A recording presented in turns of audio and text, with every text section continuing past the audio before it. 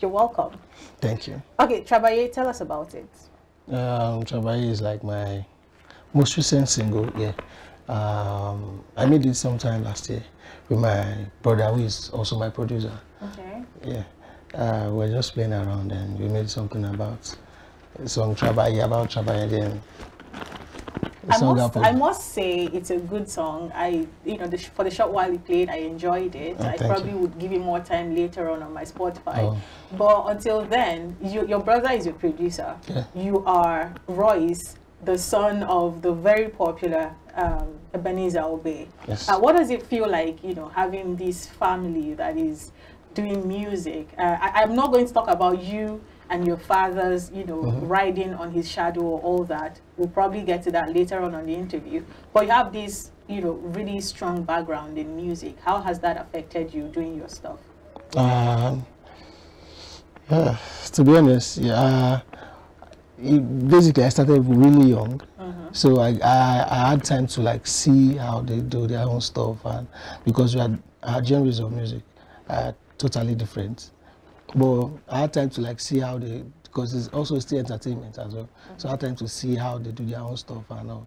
So yeah, I would say it has shaped who I am today as an artist. I've like learned one or two from them, obviously. All right. All right, so let me ask you, I want to go a little deep into your background. Oh. You said you started music early. What age did you start music? Professionally? Yeah.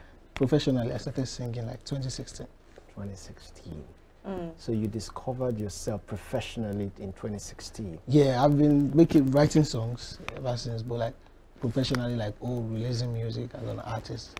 Yeah. Please prove me wrong. Tell me you didn't start from the church. No, I didn't start from the church. Good, because all the music artists will tell you, I've been doing music since I was born. I was in church. Oh, it's good to have a breath of fresh air.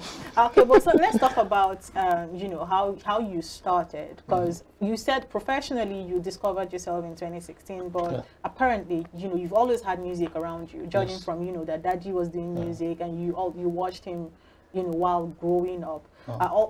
Having him in the house, what was it like? And has his, influence affected your music? Yes. How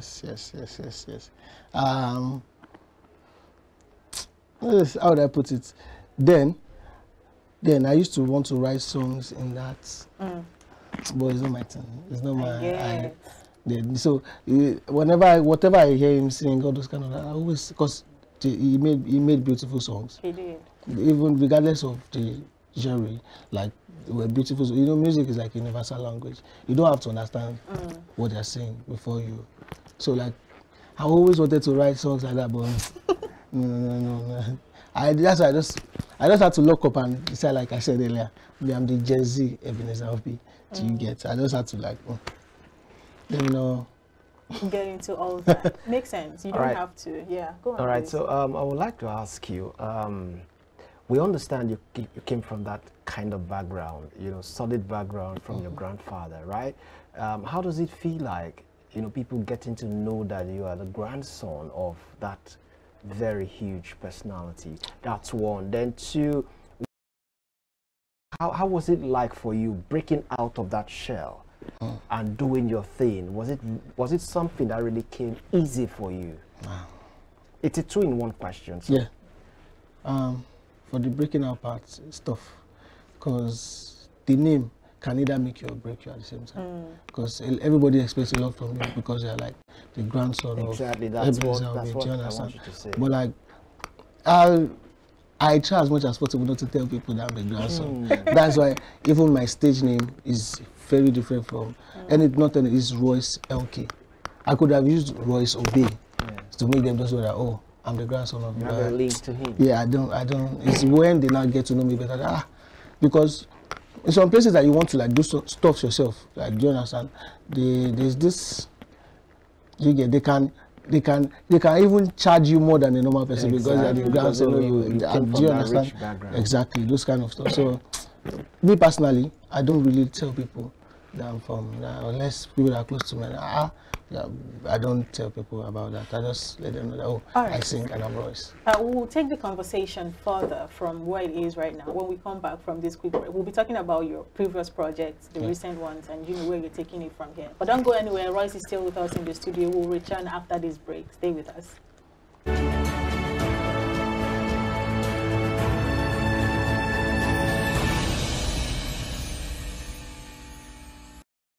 It is still iBrandTV Daybreak, and we still have Royse in the studio with us. He's telling us about his, music and how he started. You mentioned that, you've been doing music for a very long time before you professionally, started doing stuff.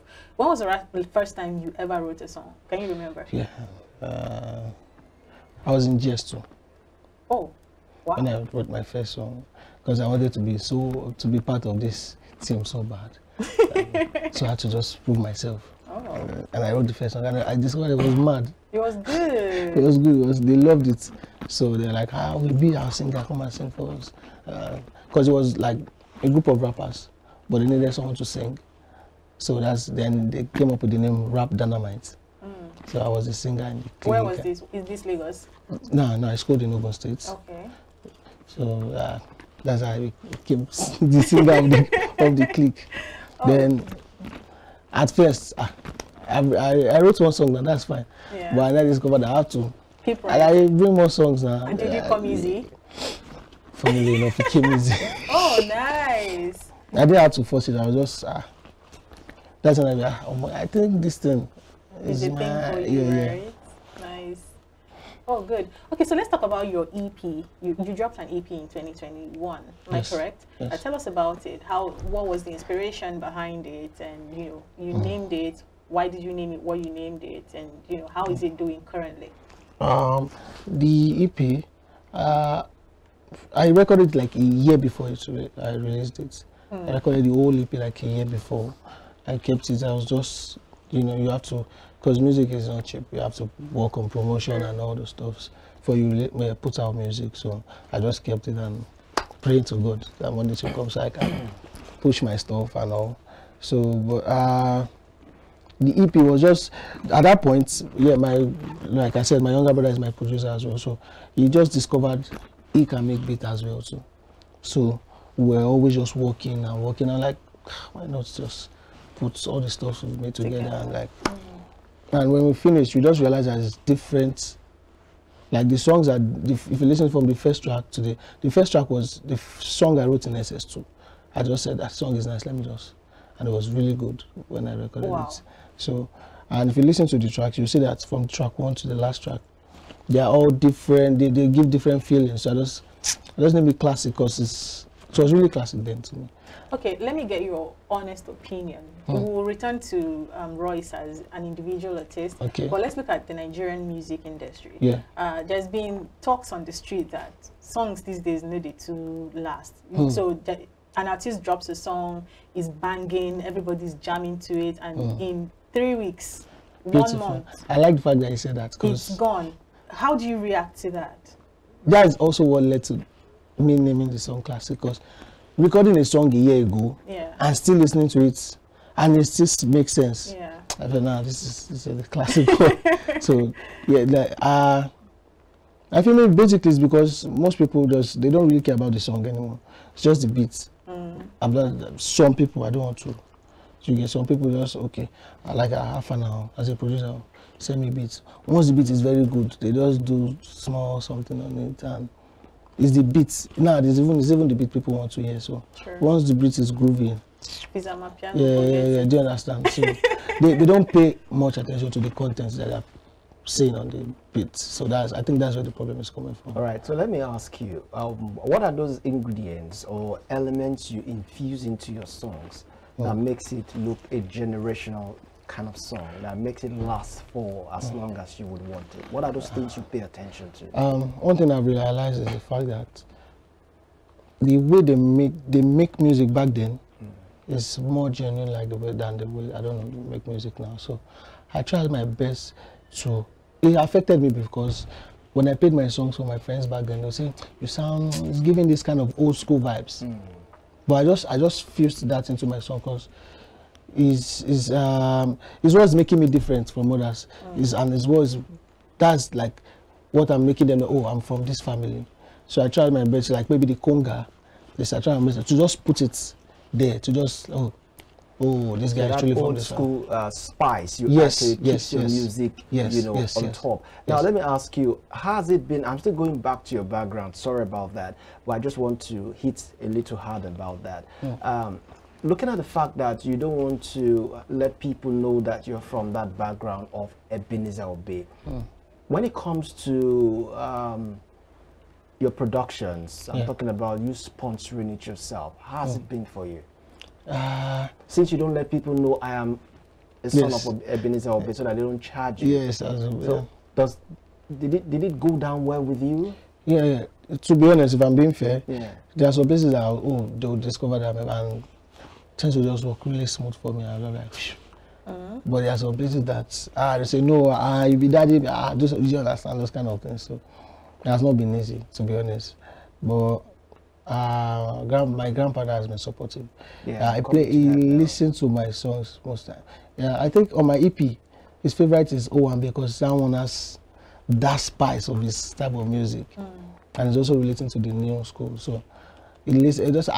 Any new music, come and play for me now, and I'll play some songs for him. And say, this one, I like this one. All right. So does he? Is it part of your mentors when it comes to music? Or definitely.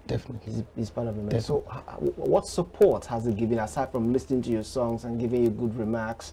What other thing does he do for you just to make your music look so good? Because he has more experience than you. Yes. So tell us about I feel what I cherish more about is the advice, because getting advice from someone that's that big and has been in the industry for long, I hold those advices to heart, because I know he has more experience than me, like you said. So because he has some really good advice that he gives me, and saying, okay, this thing, don't do it this way, because in the future, and he knows how to tell stories. He always has a story for everything. I hope you also include that your lyrics too, storytelling. Yes. Because I know of an artist who does that very well. He tells stories when he sings. So it would be like back then, in my time, we don't do this. Okay. So the advice are the best I think, information I get from him.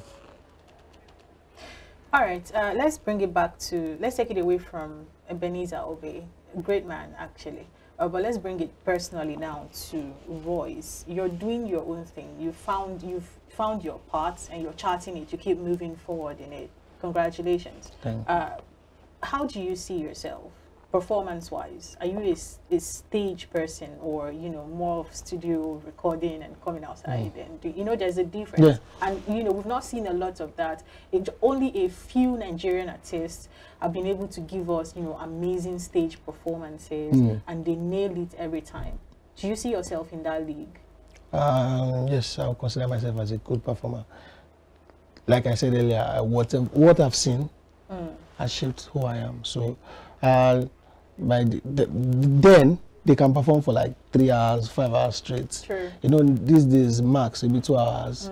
Like if it's your own show, but if you invite you to 30 minutes, you've gone, you've done your stuff. So I've learned the way to manage stage performance, like the way to not get tired for that long and all those stuff. So I've learned that from my grandfather and my dad as well, because my dad is also into music. I can almost point at that, he sings woman, like he's into that juju music, that same as my granddad. So I used to pick one or two from them. All right, quickly, because we're pressed for time. Just before I let you go. Okay. What should we be expecting from Royse and your music, Trabaye? Is it out on all platforms? Yeah, definitely. Out on all platforms. Okay, good. It's good we put that out there so that people can be copying it.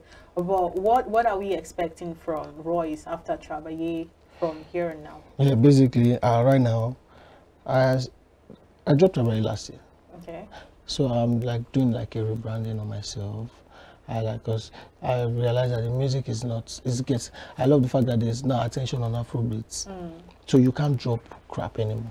You have to drop something really good good content. So I'm also working on myself as an artist, so I can be on that standard. All right. Thank you so much, Royse. What are your handles, social media? Instagram, Twitter? Yeah, Instagram and Twitter, I am _Royse LK. Same as Instagram, same with Twitter. Are you not on Facebook? No, I'm on Facebook. All right. So follow him on all his social media platforms, on Instagram and on Twitter. His music, Trabaye, is on all music platforms out there. Spotify, AudioMac, whatever platform it is that you use or you're on. Please stream Trabaye. If you can't pay for it, it's not plenty money. It's not up to 100 naira. Buy that music and support this young man doing amazing stuff. It is still iBrandTV Daybreak. We have another guest coming in after this quick break, so do not go anywhere. It's a bumper stumper package today. Stay with us.